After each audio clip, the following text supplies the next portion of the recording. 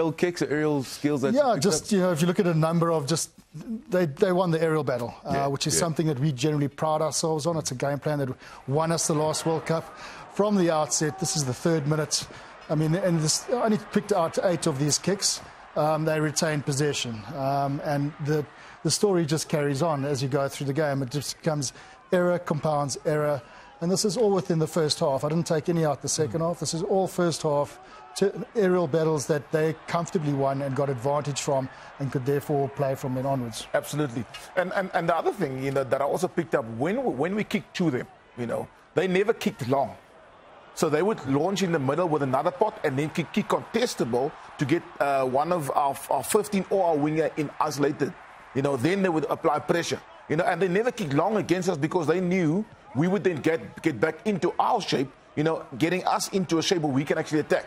But kudos to them. They outsmarted us, I think, with the kicking game. And also they won the aerial battle, meaning competing in the air. All right. And then the scrums, Kemper? How was our set piece? Because I felt it was quite a fair contest. We didn't get the parity. This was a good contest. I think having Retallick back for them is big. If Whitelock comes back as well, they've got a big selection conundrum. Is where does Barrett go? But yeah, do you see that the penalty that goes against France? That knee is clearly on the ground before the scrum collapses. He then folds in and he penalises France Maherba, who looks at him with perplexion, and rightly so for a change.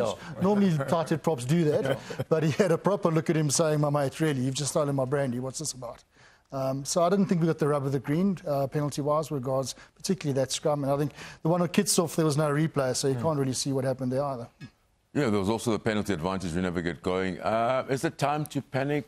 Jono, where to? How do you see it? No, I don't think it's time to panic. I definitely think we just maybe need to have a little bit of intense look at our referees coming up, just to see how their interpretation of the breakdown, the scrums is going to be. Because I think the one area where I felt, again, where Robbie mentioned actually, is that we couldn't really get dominance in the scrums, where that's normally a source of energy for us, a source of our tries. When we get advantage, we have a go. And out of the 5 scrums we had, we only got one proper advantage where we actually had them, and then we actually could actually have a second bite at the cherry. So I wouldn't panic yet, because we still have Trevor. We still have Ox coming back. We do have depth in that position. So it's not red flags for me yet. Again, go back to that forward pack. Jason Ryan's taken over it. He's been with the Crusaders for a number of years. He would have coached against Swiss.